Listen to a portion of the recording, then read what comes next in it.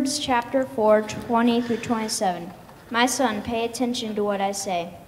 Turn your ear to my words. Do not let them out of your sight. Keep them within your heart, for they are life to those who find them, and health to one's whole body. Above all else, guard your heart, and everything you do flows from it. Keep your mouth free of perversity. Keep corrupt talk far from your lips. Let your eyes look straight ahead. Fix your gaze directly before you. Give careful thought to the path for your feet, and be steadfast in all your ways. Do not turn to the right or the left. Keep your foot from evil. Thank you, Brinkley. That's where we're focusing in tonight. Proverbs chapter 4. We've started this series, and we started it not last week, because we were not here last week. We started it 2 weeks ago, and it's a series on relationships and dating relationships. And this month, we have been answering one giant question. And the question is this: how do we find and maintain healthy relationships? How do we find and maintain healthy relationships? And so I know we were off last week because of the Super Bowl. So I want to kind of give it just a real short recap on what we talked about last week, or 2 weeks ago. And so we said that one of the most important things that we can do is begin to think about and ponder and really become crystal clear on what our dream is for our future marriage. Get past all of the physical attributes and really dig into what is it that you want. We've got to be able to define our dream. That's where everything starts. Everything starts when we can crystal clear lay out and say, this is what I want in someone that I'm going to spend the rest of my life with. This is who I want them to be. This is how I want them to treat me. This is how I want them to treat others. This is the kind of mom or dad I want them to be. This is the kind of work ethic I want them to have. This is the kind of grace I want them to show. This is the kind of relationship I want them to have with God. All of those things, when we can become crystal clear on those things, then we can begin to chase those relationships. And we can begin to invite people into our lives that are those things and step away from people in our lives that are not those things. And so it's really, really important that we start there. And so last week I gave you guys a list, and it's out on the free table right now. It simply says, what is your dream for your future marriage? And it's got a list of questions to kind of get your mind jump started. I hope you've taken some time and you've written down some things on that list, and you've spent some time thinking about it, because honestly, as middle school and high school students, we don't think far enough into the future. And we spend not enough time thinking about our dream for our future marriage. And so that's what we talked about last week. That's where we're headed from here. This week is all about improving yourself as you prepare for future relationships. But first, I want to tell you this. I was 17 years old. And when I was 17 years old, my parents took me on a spring break vacation, and we got to go on a cruise. I was super excited that we got to go on this cruise, and part of this cruise was snorkeling. Now, I'm a person that from the time I was little, I loved the water. I loved being in the water. I loved holding my breath as long as I possibly could. I loved diving as deep as I possibly could. Everything about being in the water, I just absolutely loved. So when I got a chance to go snorkeling, I was pumped. I was super excited because I knew two things. I was going to get to see some awesome fish, and that I was a strong enough swimmer that I was probably going to be able to take a deep breath through my snorkel and dive down and get close to the fish. And so I bought a cheap little underwater disposable camera, and I was ready to go, and they slapped fins on my feet, which was even more awesome because I could go even deeper, which was absolutely incredible. I will never forget. I got to go out and snorkel, and we saw like clownfish in and out of coral, and I would dive under and snap pictures and try to touch fish, which I never even got close, but it was absolutely incredible. And then the guide gathered us all together, and he said, all right, follow me, I want to show you something. And so we all kind of follow him, and we're on the surface of the water, and he dives down at the base of these rocks. And he reaches into this pouch and he pulls out a piece of fish. And he just kind of starts to slowly wave it over the water. And so we're watching from the surface of the water, and this giant green moray eel comes out of the rocks to chase this fish. It looks just like that. And so I'm watching and I'm like, dude, this is awesome, right? And I'm having visions of like the Little Mermaid, the moray eels. And so a few things you have to know about moray eels. They are the third largest eel in the world. Green moray eels are on average are about 6 feet long, but they can grow to 9 feet long and weigh as much as 65 pounds, one eel, which is absolutely crazy. Their jaw is specially designed to grab fish that they will eat and not let those fish go. And so on the top of their jaw, they have 2 rows of teeth and super sharp teeth, and their teeth are facing backwards so that as a fish swims by, they can grab it and then the fish can't escape. Their bottom jaw has 1 row of teeth also facing backwards. And so they're relatively docile creatures unless they are disturbed. And if they're disturbed, then they will attack humans. And the mucus on their skin can cause all kinds of problems because when they bite you, their teeth are super sharp, so they just tear you to shreds. And then that mucus gets in there, and it can cause horrible infections and severe blood loss, and can actually be life-threatening. Keep all this in mind. So I'm a 17-year-old kid. I am on the surface of the water, and I'm like, this is awesome. I'm going to get as close as I can as possible. I'm going to get an awesome picture. So I take this huge breath, and I dive under the water, and I'm kicking my feet with my fins as much as I possibly can. And I actually got pretty close to this moray eel, and I was getting down there, and I was taking pictures, and I actually looked for the pictures that I took. I couldn't find them. They're lost somewhere. But I'm taking these pictures, and I'm like, dude, this is incredible. And then I froze. I froze as this moray eel did that. And it ignored the fish that this guy was trying to feed and immediately started coming straight for me. And I was like, okay. And everything kind of went in slow motion. And I don't think I even realized how much danger I was really in. Like, I didn't really know about moray eels. I just thought this is really cool. But my guide immediately knew how much danger I was in. And I will never forget looking over and seeing my guide's eyes about pop out of his head. And he has this fish, and he immediately swims over, and he's like shaking this fish like crazy in front of this moray eel. And this moray eel is still just swimming next to me. And so I kind of am like frozen there in the water and just kind of floating backward, waiting to see what happens. And he's like shaking this fish, and the moray eel just kind of turns and then goes over and eats the fish. And I sat there in the water, and the guy just looks at me and he goes, and I was like, okay. And I went back to the surface, and my family was like, dude, you're an idiot. What were you thinking? And I was like, yeah, I'm an idiot. And so the book of Proverbs, you heard Brinkley read this earlier. The book of Proverbs, chapter 4, is a pretty incredible section of scripture. It says this: my son, be attentive to my words and incline your ear to my sayings. Let them not escape from your sight. Keep them within your heart, for they are life to those that find them and healing to all their flesh. Now let me stop there, because the proverb writer starts this off, and he's been talking about wisdom. He's been talking about gaining wisdom and being wise, and how having wisdom will improve your life. And then he goes into this chapter 4, and he says, listen, I'm about to tell you something that is really, really important. You want to know about wisdom? You want to have wisdom? Listen to what I'm about to say. Take it into your heart, absorb it, and live by this.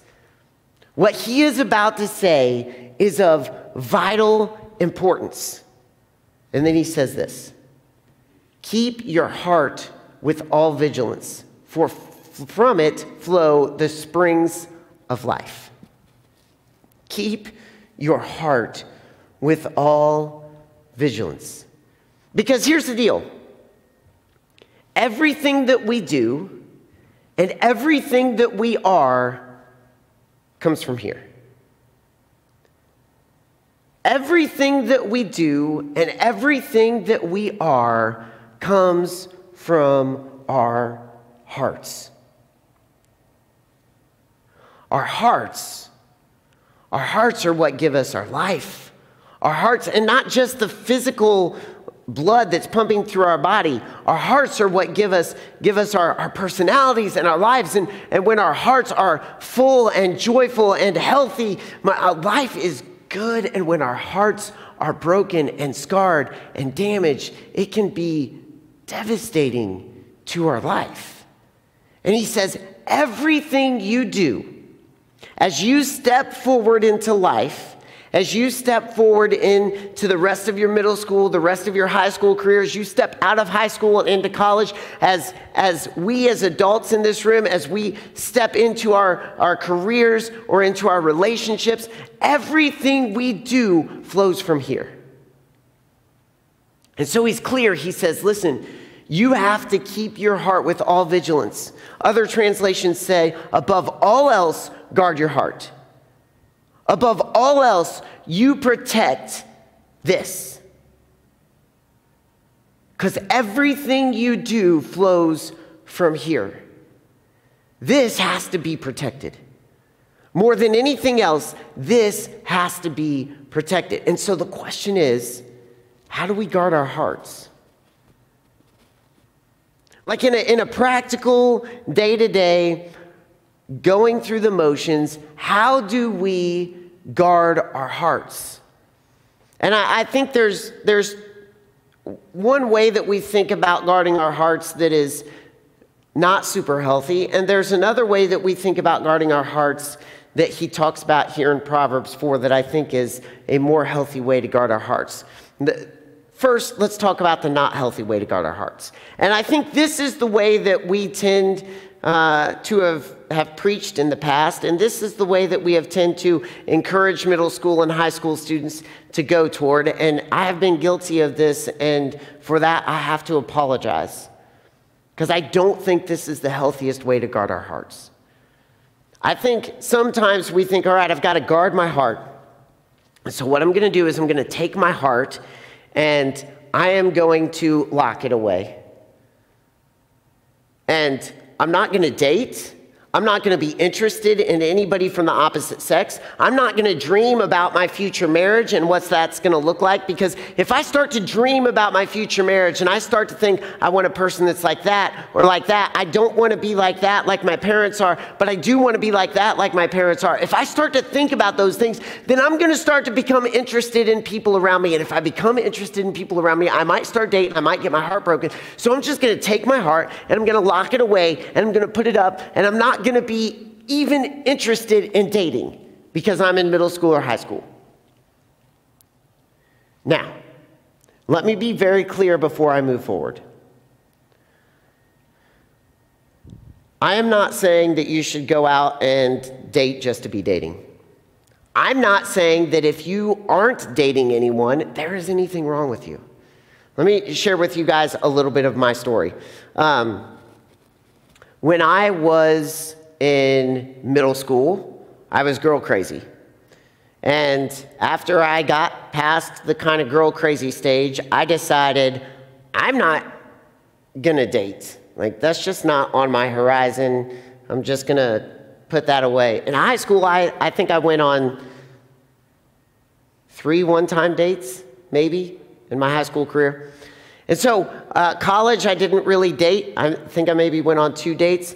I didn't really date anyone until I met Kirsten my senior year of college. Now, there's good and there's bad to that. You guys, for a while, I took my heart and I just kind of locked it away, and I didn't think, and I just kind of placed it on the shelf. And I realized as I was going through high school and college that there had to be a change There had to be something where I at least moved toward a dream. And so I began to kind of think, all right, what is it that I actually want? And so I started kind of, like I asked you guys to do, make a list. And I wanted someone that was going to be an awesome mom. I wanted someone that loved God and was going to make me a better person in my own relationship with Jesus Christ. I wanted someone that, like, crazily loved other people around them and that would just exuded love toward other people. And having that list is part of the reason that in college I didn't date as much. You see, in high school I kind of just put things away and just didn't think a whole lot about it. In college I thought more about it. But I started like comparing people to what I wanted, and I was like, well, they're not, like they don't meet necessarily the criteria that I want. When I met Kirsten, though, she was all of that.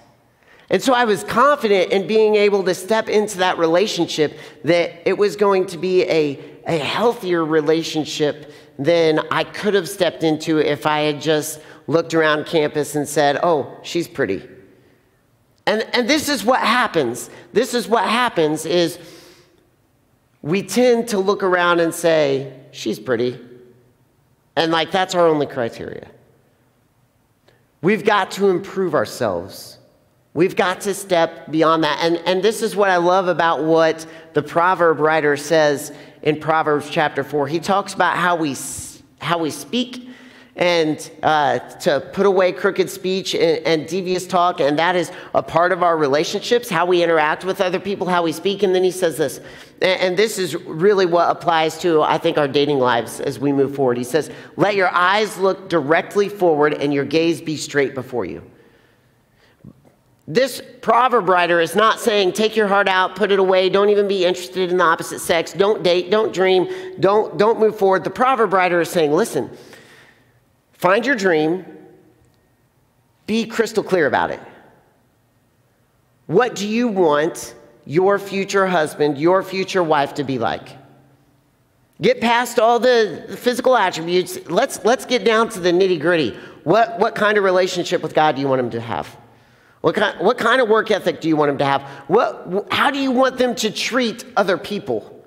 Like on a normal daily basis. People they like, people that irk them and rub them the wrong way. How do you want them to talk about other people? How do you want them to treat you? And let's be crystal clear about that. And then he says, keep your eyes directly forward.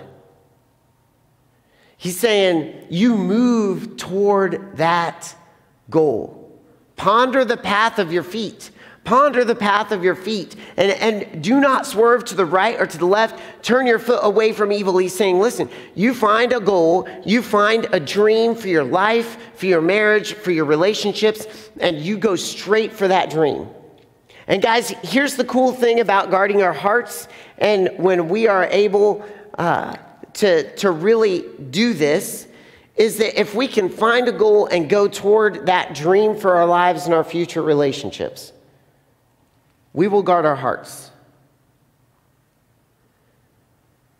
When we can begin to clarify that dream and go after that dream, suddenly someone will come into our lives who is interested in us, or we are interested in them, and we will say, all right,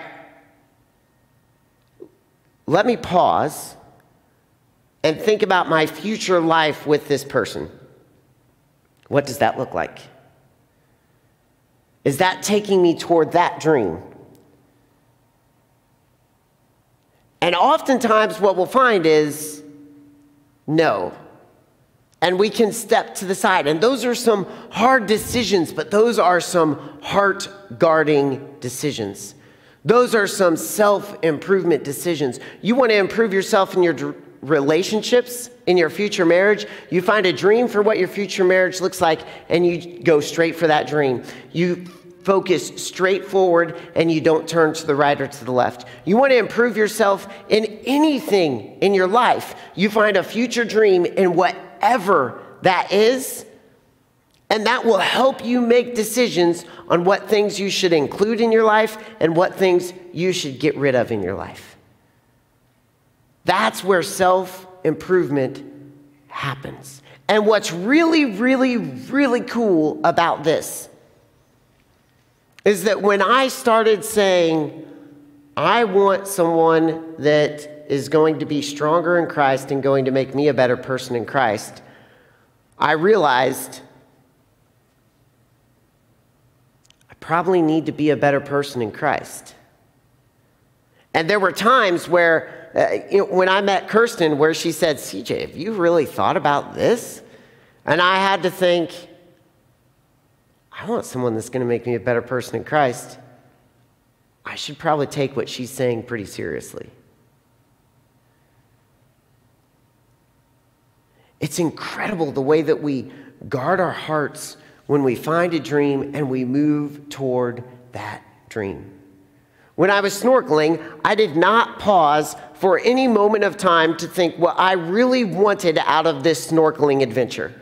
If I had paused to think, what do I really want out of this snorkeling adventure? I would have said, I want to see some cool fish. I want to go underwater and get close to some cool fish. And at the end of the day, I want to come back safe. I would rather not come back with my arm mauled to death and profusely bleeding. And if I had taken some time and I had thought about that, I still would have dove down and tried to get close to some clownfish, because they're clownfish. I probably would not have dove down and tried to get close to a moray eel that could rip my arm off, because that's just not smart. And that's not taking me toward my dream. That could have completely ruined the rest of our vacation.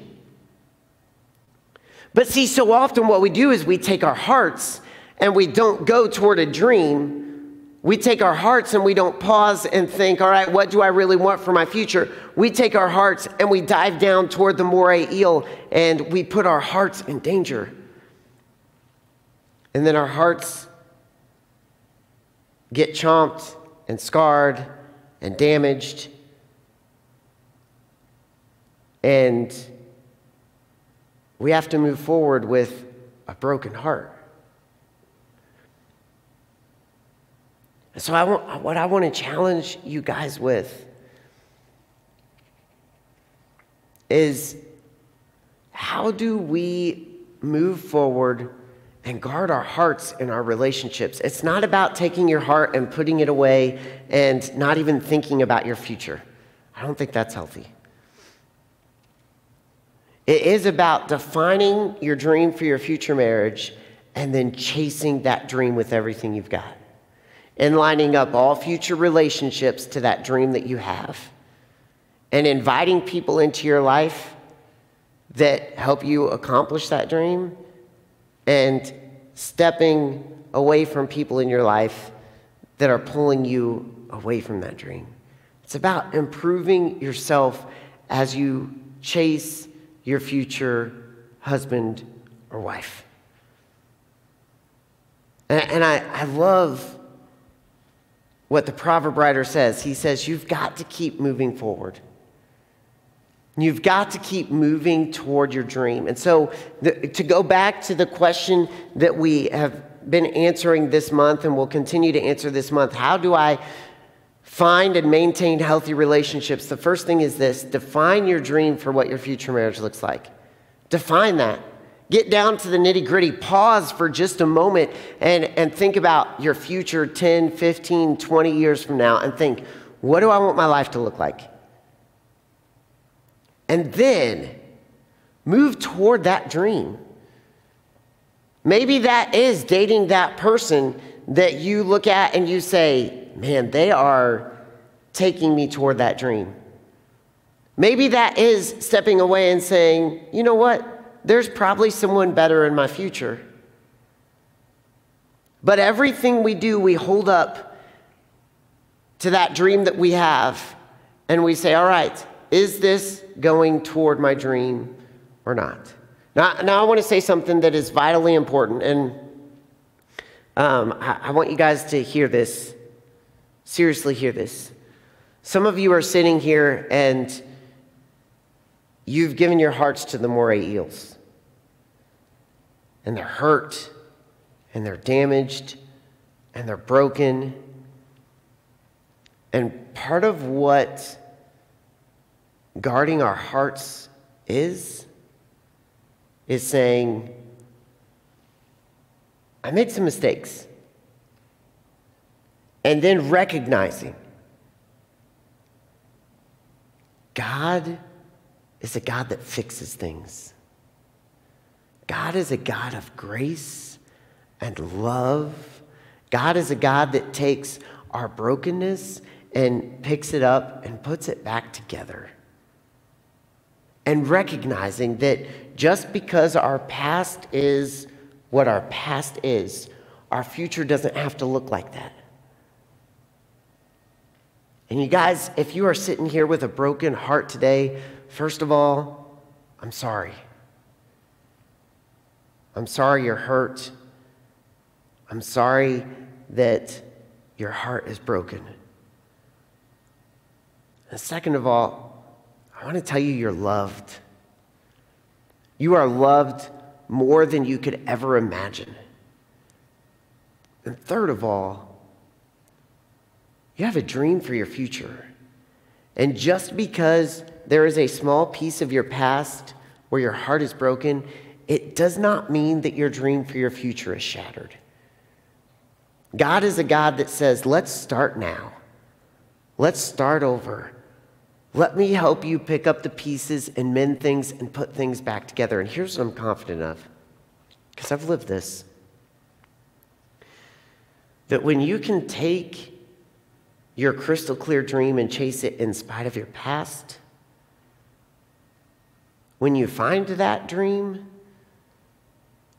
that person is going to say, I love you in spite of your past. And so what I encourage you to do is what this proverb writer says. You define your dream and you sprint toward it. And along the way, you just continue to improve yourself.